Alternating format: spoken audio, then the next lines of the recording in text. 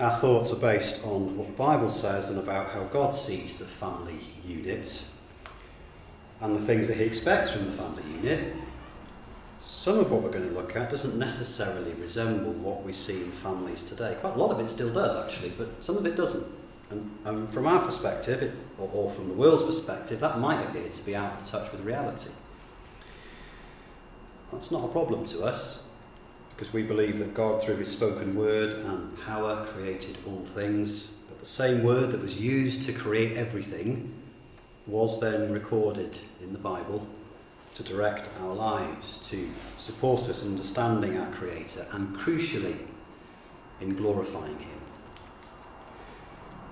So before we begin looking at obligations of those in the family unit, I just want to spend a couple of moments understanding that the family has always been at the centre of the way God works.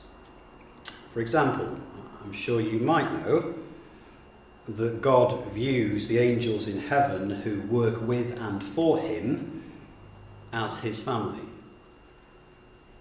In tandem with that, he also views those on earth who do his will as his family. Those aren't my words. Those are words from the New Testament. Just come with me to Ephesians chapter 3. So we read Ephesians 6 a moment ago. But just come back to Ephesians chapter 3 with me. And let's see what the Apostle Paul says about these two families. We've got a number of quotations today, some of which I'll just put on the screen for you, others we might want to look at together. So in Ephesians chapter 3 and verse 14, look at how Paul describes this. Ephesians 3, verse 14. For this cause, Paul says, I bow my knees unto the Father of the Lord Jesus Christ, of whom the whole family in heaven and earth is named. So this is his idea, his unit. It's one family to God, marked by his family name. He is the Father. And a part of that family is in heaven, and a part of it's on earth. And his grand plan when Jesus returns is to bring those two parts together as the world is transformed so that everyone can be part of that one family. How do we know that? Well, we know that because the Bible tells us. Psalm 68, you can see it on the screen, verse 5. It tells us that God is a father of the fatherless, a judge of the widows. He is a God in his holy habitation.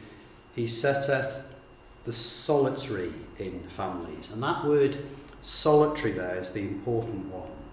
Because in other places in the Bible, like Psalm 22 verse 20, that is also the word for darling.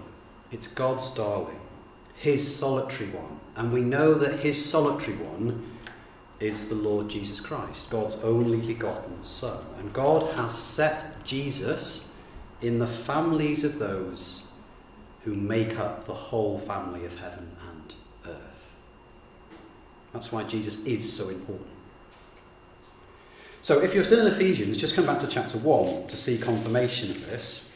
One of the main themes of this little letter is that God is going to gather together his family. Ephesians chapter 1 and verse 9. I'm going to put the Revised Standard Version on the screen for you, but you should be able to follow it anyway. Ephesians 1 verse 9. For he has made known to us in all wisdom and insight the mystery of his will, according to his purpose which he set forth in Christ, as a plan for the fullness of time, to unite all things in him. Look at this. Things in heaven and things on earth. The two sides of the family are to be brought together through this solitary one, through his darling.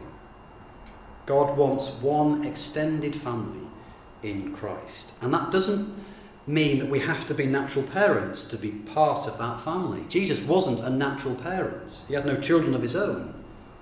Many of the characters that we read about in the Bible were not natural parents. Paul's another example. But in God's eyes, they are part of his family. So God considers himself a father to those two groups, a family in heaven and a family on earth. And one day soon, we hope and believe that those two will be brought together as one united family. Now, if we can understand those concepts, we ought to ask ourselves the question, or the next question, I suppose, which is, well, what does he expect from those in his family? For the angels, for the family in heaven, the Bible's very clear on what their obligations are. Hebrews 1 verse 14 tells us, are they not all ministering spirits sent forth to minister for them who shall be heirs of salvation? That's one description of what the angels do, the family in heaven. They're actually there to help those of us who are in God's family on earth, which is you and me. That's quite wonderful, really, isn't it? Because isn't that what families do? They help each other. Do the angels do anything else? And the answer is, well, lots more actually. We haven't got time to look at all of it. But Psalm 103 tells us, bless the Lord, ye his angels, that excel in strength, that do his commandments, hearkening unto the voice of his word. Bless ye the Lord, all ye his hosts, ye ministers of his, that do his pleasure.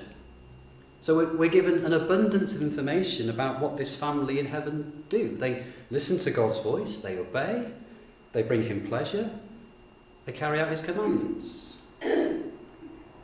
Those are just two examples of what the family in heaven does. So are there obligations then that apply to the family on earth? Because the angels are different to us, aren't they? Firstly, they're in heaven, and they're immortal. You know, they have powers that we don't have. But are their obligations as part of one half of God's family any different to the obligations that you and I might have if we want to be part of God's family on earth? And I think it's interesting that Jesus has something to say about this, because we know that one day there will be no difference. Just come with me to Luke chapter 20. So just back a few pages to Luke chapter 20. For many of us, we'll know these words. But this is Jesus talking about when his kingdom is established on earth. Luke chapter 20, and he says in verse 35, but they which shall be accounted worthy to obtain that world, so he's talking about his kingdom, and he's talking about those from the family on earth who are eligible for this kingdom. He says, they which shall be accounted worthy to obtain that world and the resurrection from the dead, neither marry nor are given in marriage, neither can they die any more, for they are equal unto the angels, and are the children of God, being the children of the resurrection. So there's a picture there of the whole family of God gathered into one. We will be like the angels physically then. We're not like that today, and we're not organised as families in quite the same way today. Because we've read there that angels don't marry, they don't have children, they don't have the same nuclear family that we do. But they are still a family. And they have clear obligations and responsibilities towards God and towards us as members of the same family. So the family unit has always been God's idea. He is the Father. And so we need to look at his idea of what the family is, not what we think it is, if we want to truly understand what the obligations are that we have as either parents or children, because we're all at least one of those two things, aren't we? But before we look at those obligations, let's just confirm why the family is so important to God. Why was marriage and having children the mechanism that he chose for family life in the Bible? Why didn't he choose the model that's similar to the angels? Why didn't he just put us into small communes? God could have made us more like the animals, so that men had several wives, or that wives have several fathers for their children. Now I know we see that today, don't we, anyway? But that's not what he intended. God could have chosen a number of ways in which to organise the world, but he hasn't. He's put us into family units. But we live in a world today that simply doesn't recognise or understand that that is what he did. God chose to do it this way for a very good reason. And perhaps it's the last book of the Old Testament, it's the book of Malachi, that gives us the clue. Just come and have a look at this. There are many reasons for families, but perhaps this is the most important one. Malachi chapter 2, the last book of the Old Testament and in verse 15. Malachi 2 verse 15, and did not God make one? Yet had he the residue of the Spirit, and wherefore one? That he might seek a godly seed. Therefore take heed to your spirit, and let none deal treacherously against the wife of his youth. And there it is. The purpose of families is to help ensure there is a godly seed, a godly family on earth. That's what he desires and that's what he wants. A godly offspring brought up by a man and a woman who are one. That does not mean that couples who don't have children are excluded from the family. It doesn't mean that individuals who never marry are not part of the family. Just the opposite, actually. Psalm 107, verse 41 tells us, he sets the poor on high from affliction, and he maketh him families like a flock. All the families that have God at their centre do form one huge family like a flock. And he is the shepherd. They are his family. He's made one. And that's what he wants. One from heaven, one from earth, brought together in the Lord Jesus Christ. And we are invited to be part of that family by grace and through faith in that one. But we have to do certain things to be part of that family. We have to demonstrate that we have the right virtues and that we understand that there are obligations and responsibilities. So we've seen that the family unit was designed and ordained by God. And we now need to take a little look at the obligations that fall upon us as members of that family of God on earth. And the family unit in God's eyes, a father, a mother and children, we call that nuclear family, don't we? And around it he set a wider family, those that are also related, like grandparents and aunts and uncles and brothers and sisters and cousins, etc. And for us as Christadelphians, we're blessed with another layer of family, our fellow believers. It's what we call the ecclesia, brothers and sisters in Christ. It's still a family theme, isn't it? But it's interesting when we look at the world today and the families that we see, because they come, as we know, in all shapes and sizes. Very helpfully, the Office for National Statistics gives us the following information for 2021. It tells us there were 19.3 million families in the UK, up from 6.5% a decade ago. I suppose that's good news in a way. It tells us that 3 million, 15% of those families, are single parent families. 12.7 million of those families have couples who are in a legally recognised relationship. And it tells us that there are 28.1 million households, not necessarily families, but households in the UK. Those who live alone has increased 8.3% in the last 10 years. Now we know that there are same-sex couples. We know that divorce rates are still high, that people swap and change partners regularly. We're not denying any of that. But what the data tells us is that the way God set up families with two parents to look after any children that come along is actually still largely true in this country today. And the UK government has a view on what parents should be doing in terms of obligations towards children. And here they are. This is the wording that comes directly from the government's website. This is the government's consideration of what parental responsibilities are. And those bullet points lay out what our society considers to be the most important elements of being a parent. And as a list of things to consider when being a parent, I think most of us would agree those are all important. And there's a couple at the back of the hall who are starting to think about that in reality. But the interesting thing, I think, is that that list, in many respects, actually has its origins in the Bible. So what we have are families today who resemble the structure of the family that God ordained and wants, i.e. we have two parents to look after children, because practically it works really well. But the key difference is that the vast majority of those families do not bear God's name, and they're not considered part of his family on earth.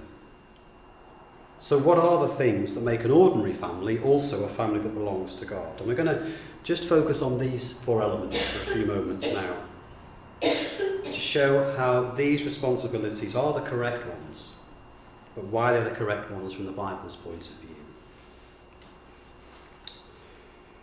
So we've got to start out by saying that the Bible's not a day-by-day list of instructions on how to raise children if you're a parent, but it has got plenty of advice about the principles that need to be followed. We've already established that families have been created to help ensure there's a godly seed. And the Bible's very clear that there are blessings that come with doing that. Just come with me to Proverbs, if you would. Proverbs chapter 23.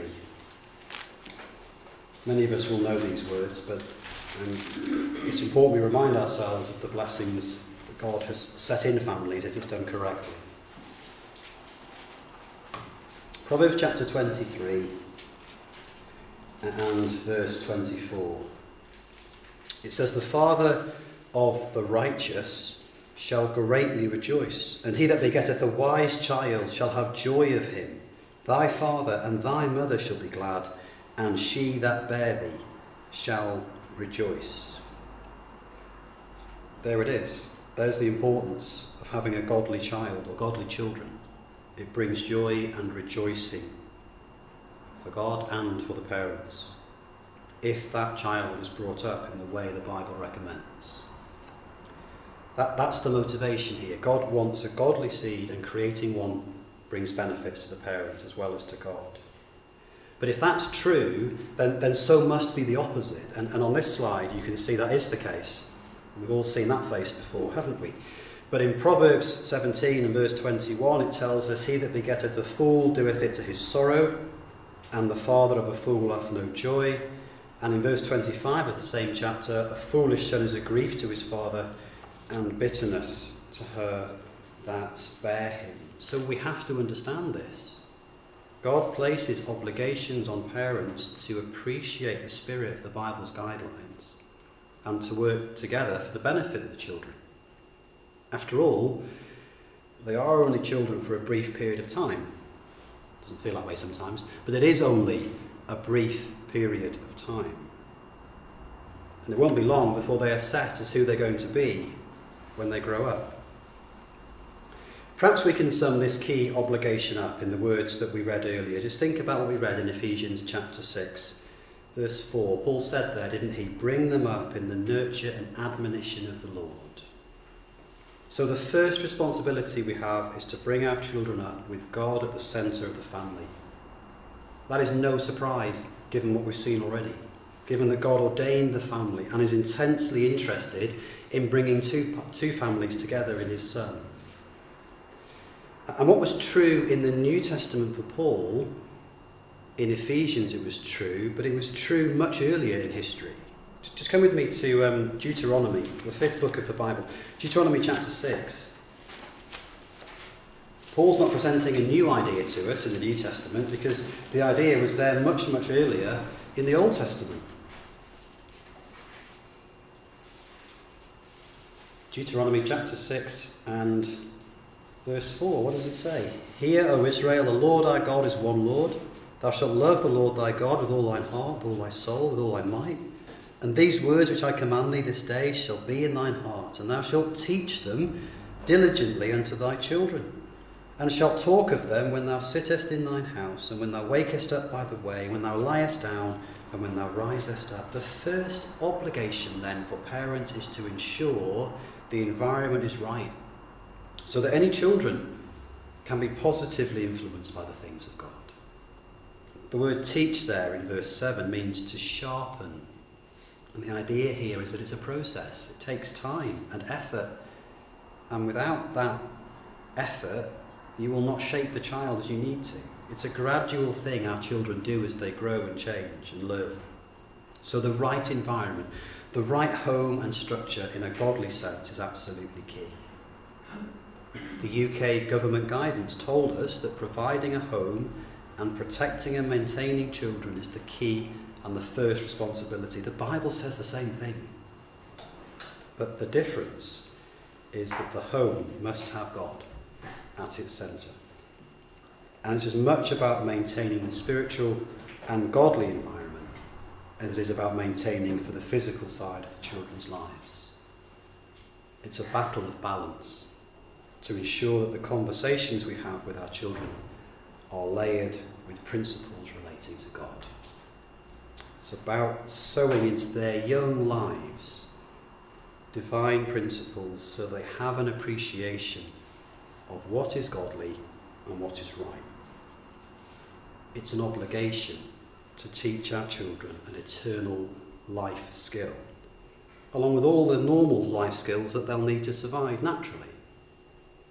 It's an eternal life skill which elevates them above all other children so they can grow into a life of purpose and meaning today. So it's about forming an environment that has a glorious prospect of the life that is truly life when the family in heaven and the family in earth are brought together eventually in Christ. So the next element, having covered the first two, is interesting because it's a word that people today don't often like the sound of. It's the word discipline. The UK government guidance rightly says that parents should be disciplining their children. It's one of the most vital elements of parenting. As human beings, we're the only creatures in the universe who have the power of free will.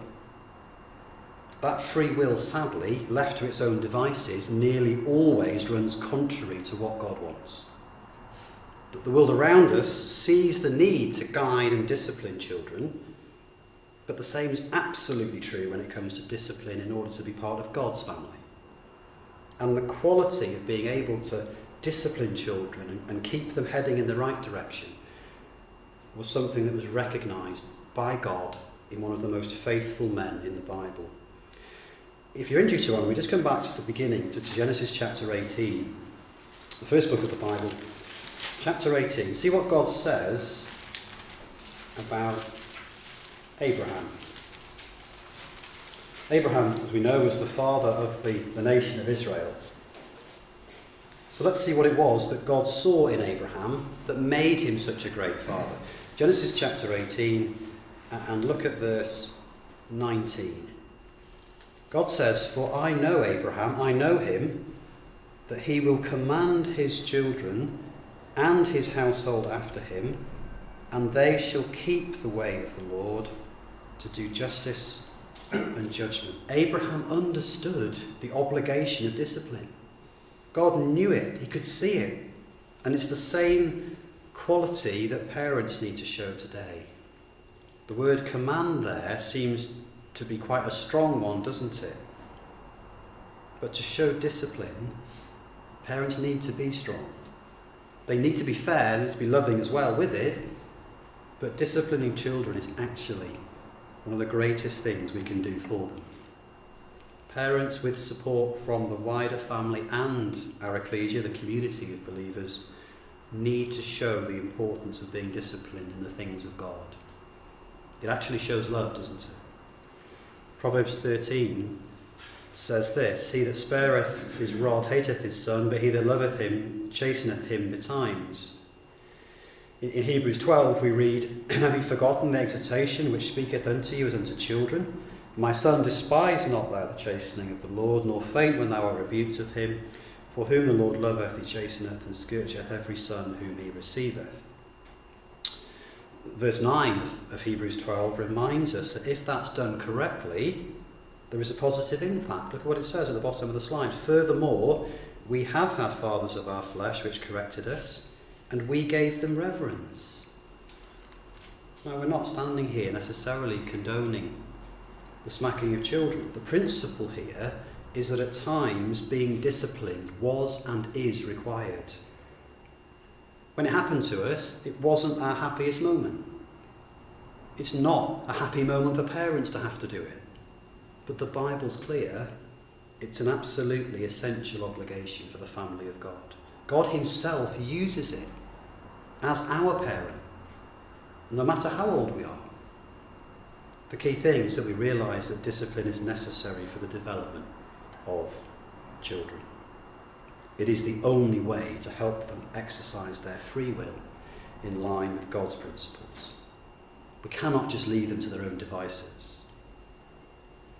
What is crucial from the Bible's point of view is that in disciplining, we are positive, we are consistent, and that it comes from parents who themselves are living by the standards they expect to see from their children. So the final element here that we want to take from the government's list is around a child's education. We know that education is a huge thing in today's world. The Bible's also clear. It's something that parents need to make sure happens in a godly sense. Getting this right does shape a child for life. Proverbs 22 verse 6 tells us, doesn't it? Train up a child in the way he or she should go, and when they're old they will not depart from it. More than half of our children's time in their formative years are spent with their parents as the primary carers and teachers. So how best to use that time? It's more than just about reading Bible passages, isn't it, and explaining their meaning. Because if you think about school, we don't just teach English, maths and science. There's a bit more to the curriculum, isn't there? It's more balanced than that. So one key thing parents must do is show spiritual guidance. The sort of guidance that touches and influences all parts of a child's life. Not just when we're focused on reading God's word after dinner, for example. One very, very key thing is that our children learn how to talk. We're all keen to hear them talk. But we must teach them how to talk to God. And we know that we do that through prayer and prayer alone. So praying with our children is a real obligation as part of their education. It's as much a part of life as reading the Bible is. This was something that, again, recognised thousands and thousands of years ago. Just come with me to the New Testament, to Matthew chapter 19. It was something that was understood by Jesus himself and the people of his day. First book of the New Testament, Matthew chapter 19.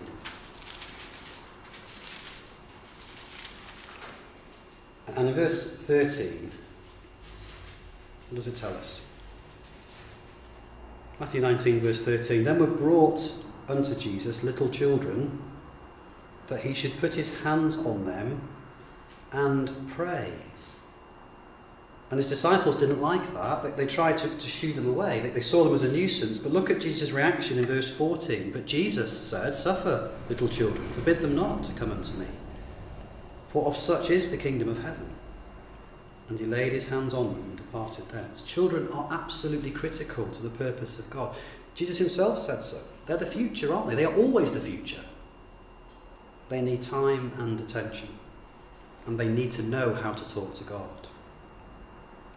So parents praying with their children is educating them from a young age about the relationship between God and the family of believers. It sets the example in the early years of a child's life that this family that they are in is different. That there is a close relationship with a divine Father who cares for his family. And that talking to this Heavenly Father is something that's expected and something that brings benefits. So I'd suggest those key obligations for parents are all correct from God's point of view. But they also happen to align to what the UK government thinks parents should do. The key difference is that for most families, there is no godly element going on.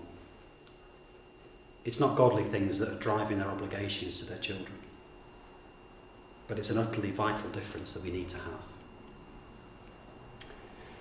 So very quickly then, what are the obligations of children? Parents have got very, very clear responsibilities. What about children? Well, I've tried, if the children are listening, to make this as simple as I can. The UK government doesn't have a formal view on what children should do. You can't find one. There's no corresponding list that I can show you about how children should behave. There's no comment. But we have just seen, haven't we, from Matthew 19, that children are a vital part of the kingdom of heaven. Jesus says so. We know that they have free will. We know they can make choices. We know that they can bring their parents joy or shame. So what is it that children need to do? Well, perhaps we can sum these things up with 4 R's. And maybe these are steps as much as they are obligations. Firstly, respect.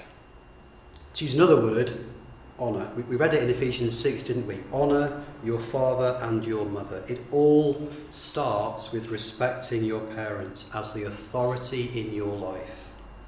Respecting your mother and father demonstrates you can also respect God as your heavenly Father. It means you recognise and respect the principle of his parenthood. Exodus 20 lists the commandments that the children of Israel had to follow, and this is one of them. That's how important a principle it is to God. Honour your father and mother. Respect the weight that they bear in your life is what it means. The next one is to read. Reading the Bible. Read the scriptures daily. I would say that's an obligation, or it's a step that you certainly need to be moving towards, of your own accord, not because your parents just want you to. That should never stop when we get to be older or grown up. Developing the habit of reading daily starts when we are young. You can see the words quoted there from 2 Timothy 3. Paul speaks to his son in the faith, Timothy. And he says to him, continue in the things which you have learned and has been assured of, knowing of whom you have learned them, that from a child thou hast known the holy scriptures, which are able to make thee wise into salvation through faith, which is in Christ Jesus. And only through reading the Bible can you get to know it. And in knowing it, gain the assurance and the wisdom that leads to the 3rd R. And that is the word realisation. It's not simply enough to read and to know what the Bible says and to just respect your parents. Understanding the Bible places an obligation on us as children to come to a realisation. And the realisation that God is looking for is something that this world doesn't recognise. It's the realisation that something incredible has been done for us, and we aren't worthy of it. Just come with me in the New Testament, further on to 1 Peter chapter 3, towards the end of the New Testament, come past Hebrews, 1 Peter chapter 3.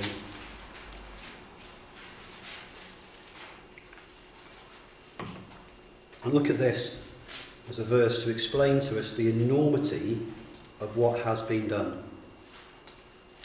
1 Peter 3, verse 18. For Christ also hath once suffered for sins, the just for the unjust, that he might bring us to God, being put to death in the flesh, but quickened by the Spirit. That's the realisation that God wants you to reach. There's a realisation that God's family in heaven and his family on earth is going to be brought together because of one perfect man's actions. It's realising that we are unjust, and that because he was just and because of his voluntary sacrifice, we are justified in him. And that realisation leads us to our 4th and final R. And that is that there must be a response. The respect we show to our parents and God, the reading we do, and the realisation we arrive at must bring about a response. That required response is found a bit later in that same chapter in Peter, 1 Peter 3, verse 21. The like figure whereunto even baptism doth also now save us, not the putting away of the filth of the flesh, but the answer of a good conscience towards God by the resurrection of Jesus Christ. That's the response. Baptism into the saving name of Jesus, who has been resurrected. So let's summarise our thoughts. We've seen that God is intensely interested in families. He has one in heaven, his angels and his Son. He has one on earth, made up not of all mankind, but a generation throughout time who believe in him and have been faithful. His absolute intention is that those two families will be united together one day through the Lord Jesus Christ. We've seen that the angels have roles and responsibilities. It's the same for parents, to a lesser extent, children. The world around us, unknowingly, recognises the wisdom of the family unit, but they are not guided by godly principles. The world recognises parents have key obligations which are very close to what the Bible teaches, but they do not see those obligations in relation to a godly life. But we've seen from the Bible that there's an absolute duty to God, that parents must love and care for their children. It is the most important role that God asks of us as believers. It also happens to be one of the most difficult. The truth is, there's only ever been one perfect parental relationship. That's between God and his Son, the Lord Jesus. And that's the example that we're asked to follow. Now, we can't ever hope to match that relationship, but we are obligated to try. It's true that every generation of parents down through time has had a difficult task in raising their children in the ways of God. I think it's made even harder by the society and the age in which we have today. But the principles of God's family, though old, still stand true. The obligations remain the same. Let's just end with one final quotation from Proverbs in chapter 27. And perhaps this sums up the challenge of being in God's family and the importance of meeting those obligations. Proverbs 27 and verse 23. And I'll put the Revised Standard Version verse on the screen. It says this, Proverbs 27, verse 23, know well the condition of your flocks and give attention to your herds. For riches do not last forever, and does a crown endure to all generations. Maintaining the godly family unit is what we must do as parents and children and brothers and sisters in an ecclesia. Focus on more than the riches of this life. Doing that is the only way we can make sure that we and our children receive the eternal riches of a place in God's family forever.